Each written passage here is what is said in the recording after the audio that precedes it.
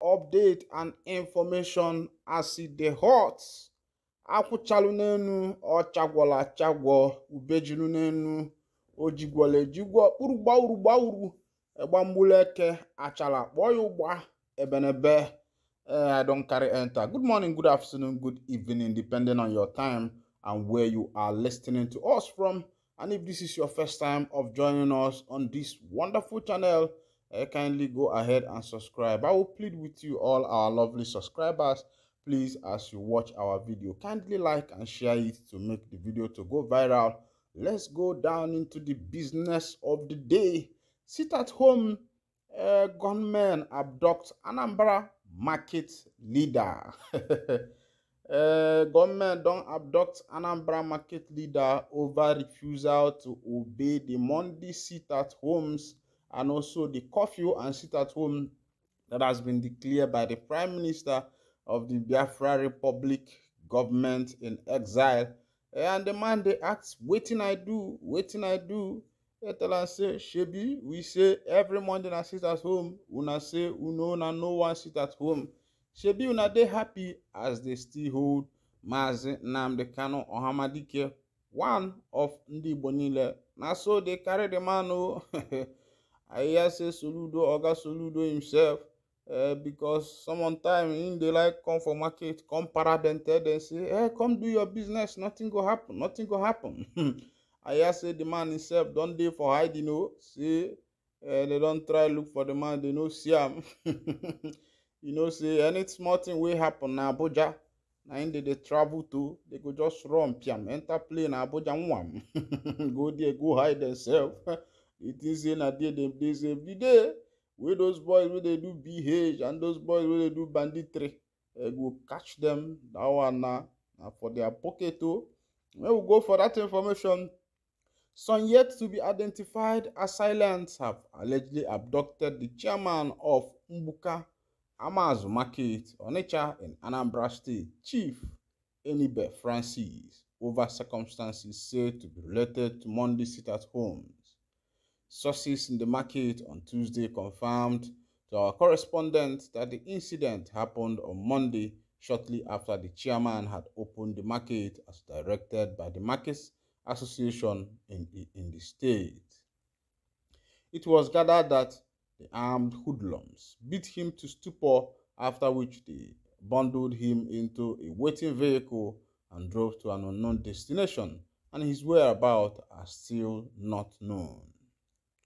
The state governor, Professor Chukwuma Charles Soludo, had directed market leaders in the state to open their markets on Monday by observing prayer section and cleaning the market and drainage. In the past few weeks, market executive in the state, led by the president of Anambra State Markets Amalgamated Traders Association, Chief Humphrey Anuna, have been moving around markets across the state on Mondays to monitor and ensure that markets comply with the directive of opening on Mondays. This is to counter the Monday sit-at-home exercise. After the monitoring exercise about 3 weeks ago, Anuna announced the sealing of no fewer than 7 markets after they were found not to have complied with the directive.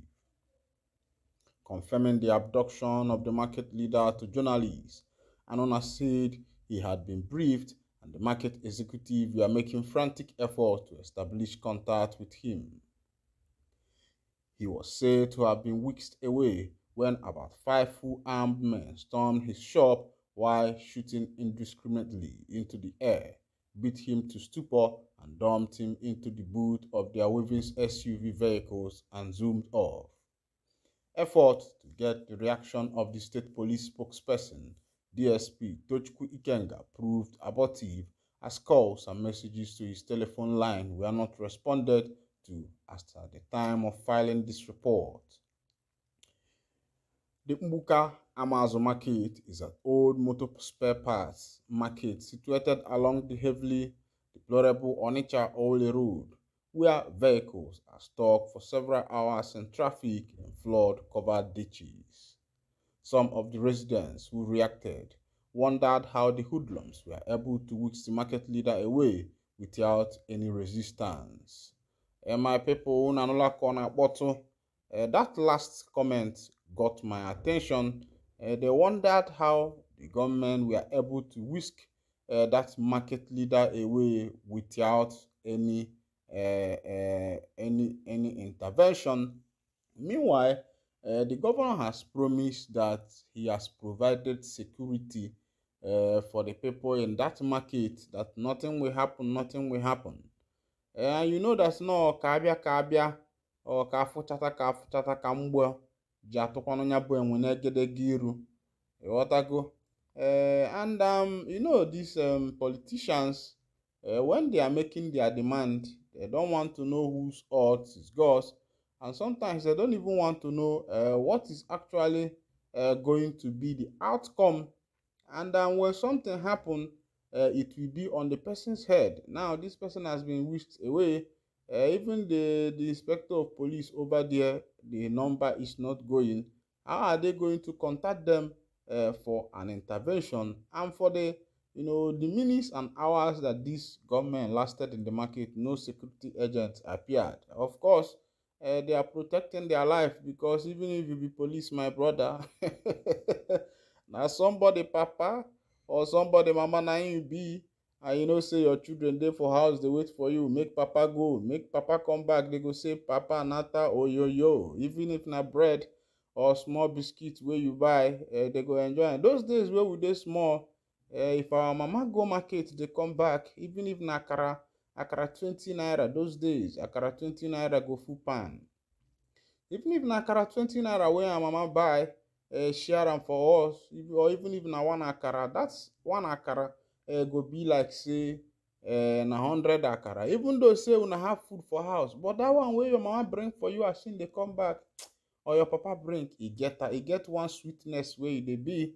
Meanwhile, make I move from there enter Burkina Faso. They say another Burkina Faso reports another failed coup attempt. They say Burkina Faso don't report another failed coup attempt to be like say all African countries want to do coup everywhere, because people don't tire for the politicians wey be say they do promise and fail.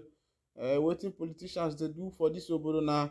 They go tell you by the time we enter into the office, you know, some of them know how to speak English. They will say, my good people, my good people of so state, I have seen your suffering. I have undergone, I am also a poor man that came from a poor family. I have seen how my people have suffered.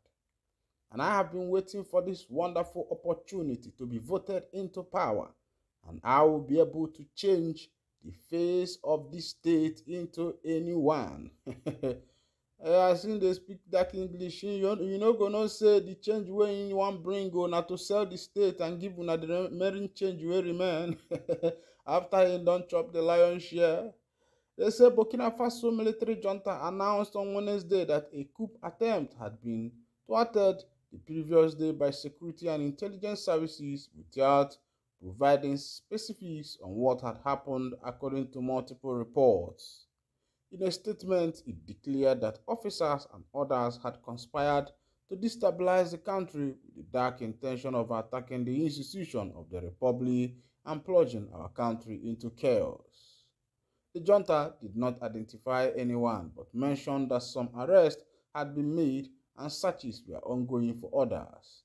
It emphasized investigations will help unmask the instigators of this plot. The military prosecutors later revealed that 4 individuals had been detained and 2 were currently evading capture. In a statement, it announced that an investigation had been initiated on Wednesday based on credible allegations about a plot against security implicating officers. Additionally, the junta took action on Monday by suspending the French news magazine Jeune Afrique for publishing untruthful articles that reported tensions and discontent with Burkina Faso's armed forces. Junta leader Captain Ibrahim Touré seized power on September 30, 2022, making the landlocked country's second coup in 8 months. Both takeovers were partly driven by discontent over failure to contain a rampant jihadist insurgency that had infiltrated from neighboring Mali in 2015. Earlier this month, the country's military prosecutor disclosed that 3 soldiers had been apprehended and formally charged with conspiring against the ruling junta. Based on a tip-off, investigators were alerted to the activities of soldiers and former soldiers working intelligence who were conducting surveillance on residents and other locations frequented by prominent figures within the junta, including the Tory. Their objective was to undermine the transitional phase, a term denoting the interim military governance leading up to promised election. Following Toure assumption of power, military prosecutors in December 2022 also reported on an endeavor to disrupt state institutions. They attributed this effort to civilians and a lieutenant colonel named Emmanuel Zongara. My people, una don't see as it happen. Government make una try to do something good because I go the one down the curtain here, and even at the first time we see you the carry body tube, kindly go ahead and subscribe, like, comment, and share. Thank you for listening. God bless you.